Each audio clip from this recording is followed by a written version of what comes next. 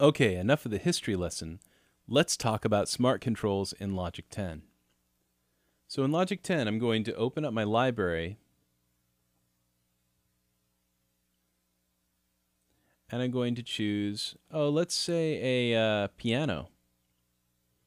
And I'll choose grand piano and pad.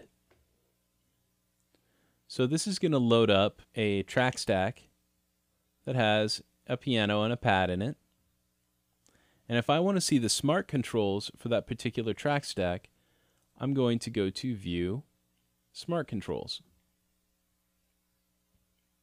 So we have this very slick looking set of controls at the bottom that allow me to adjust the mix between the piano and the pad, adjust my dynamics, adjust delay, ambience, and reverb. So let's try it out.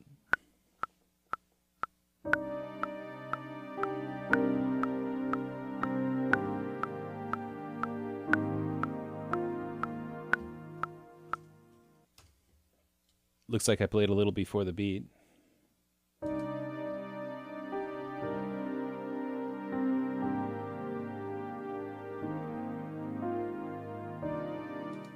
Now I should be able to control these parameters in real time.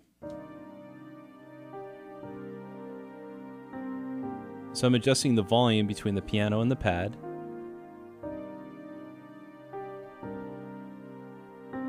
Now I'm adjusting the compression on the overall instrument.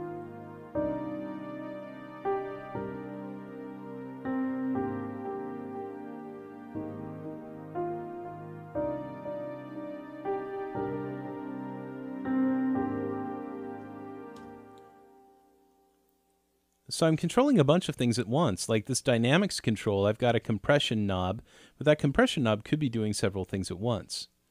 Now that was working on a track stack. A track stack is a collection of instruments that have been grouped together so that they perform together. These smart controls can be applied to any part of that track stack. We'll talk about that later. Now I'm going to get rid of this preset and I'll choose a different preset that's a little more simple.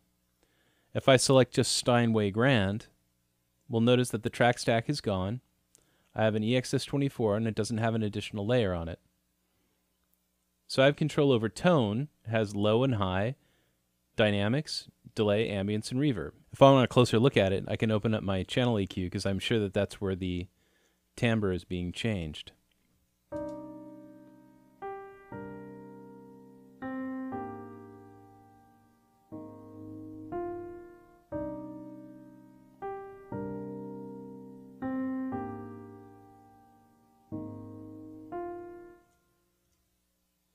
So these are the default smart controls that have been assigned to this instrument. Let's check out some other ways that smart controls are assigned to different kinds of instruments.